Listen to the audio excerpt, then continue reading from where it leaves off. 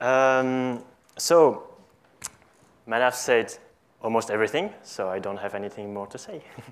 No, actually, I grew up in Belgium because I was born in France. My parents were first-generation immigrants. I'm the second generation. I grew up in Belgium, where I studied animation, actually. And during the first years of my study, I didn't really know what was my path. I didn't really know what I wanted to express about animation. Because, well, when I say the word animation, what's the first name coming into your minds, most of you? Disney, exactly.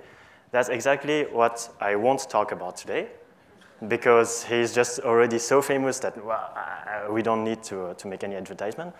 And I want to not even to talk about the other school of animation, like Japanese animation.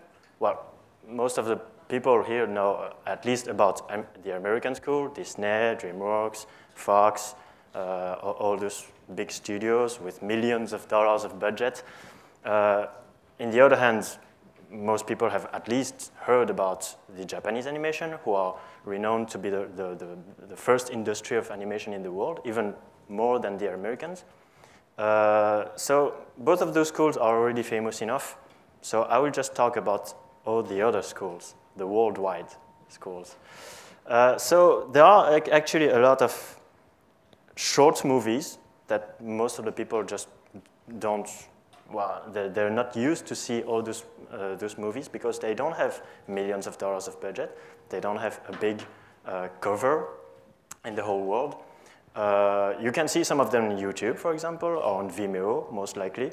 But the best way is still to go to festivals, to animation festivals, to see how is animation working, like in Argentina, how is animation working in France, in Belgium, in China, in Taiwan, in many, many, many different countries that are not very expected. And you can see that it's not just about every country's animation, it's about every director's imagination. Every director has really his own personality, his own graphic universe, his own sensitivity, and his own stories to tell. And it's, well, when I first came across a festival of international short animation, I was like, whoa, what's happening? Because well, I grew up with Disney and with Japanese animation. I thought that was all. And that was absolutely not it. I just got my ass whipped by all those different striking storytelling experience. Even if it was short, even if it didn't have any big budget to make it, it was just so personal that it was like a little bit opening a gate through millions of different universes. And why was the experience so strong? Is because animation is combining. It's all about combining. It's combining screenplay, it's like writing, literature. It's combining drawings, of course, because you have thousands of drawings to do for making an animation. It's combining photography, because you have to play with the light, combining acting, if you want to make all your characters believable. And well, it's also combining about music. So everything is put in just one art, which gives us animation. And I was always a little bit sad to see that the most famous animation were always made like for entertainment. You see, well, the most famous one, I told you, it was Disney, it was DreamWorks, all this. And I love these movies, of course, but they have a very common point. It's their sounds a little bit hollow.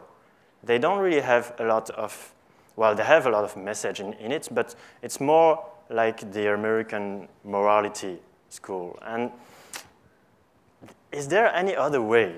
I was wondering, is there possible to do something else to show that animation is not just about entertainment, but also about art? And I met, 1 year ago, I met DJ Code here, who has quite the same purpose than me, to try to combine Chinese traditional arts with modern art.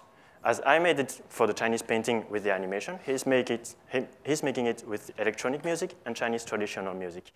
When I met him, it was love at first sight, and we decided to make a kid together.